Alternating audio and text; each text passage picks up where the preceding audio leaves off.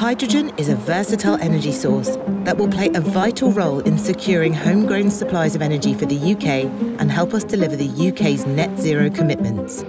This low-carbon gas could replace fossil fuels in several important areas, largely using the same network of pipes that exist across the country. Hydrogen can be produced in lots of ways. One method splits water molecules to produce hydrogen. When this is done using renewable power, the hydrogen produced is carbon-free. Another method heats steam with natural gas to split the carbon and the hydrogen apart. The carbon is captured, removed, and safely stored, leaving behind the low-carbon hydrogen. Existing gas pipes can be modified to transport hydrogen, reducing the cost of building our future energy system. Hydrogen can help decarbonise sectors that are harder to electrify, like steel, chemicals, food and glass. This helps safeguard our economy for the future by protecting existing jobs and creating new ones.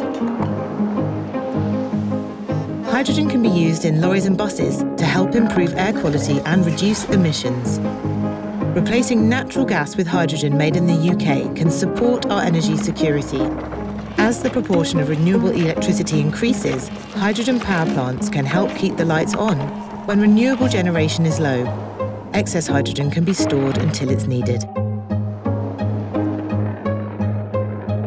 Alongside heat pumps, hydrogen can play an important role in our homes and businesses to keep us warm, whatever the weather. In the future, hydrogen could be an ideal fuel for aviation and rail. Hydrogen can be imported from and exported to internal markets by ship. Decarbonising the UK's energy landscape is a major engineering challenge. We'll need much more electrification alongside hydrogen to meet our net zero goals. With the efficiencies hydrogen brings in storage and distribution, it can play a vital role in our evolution towards a sustainable, resilient energy future.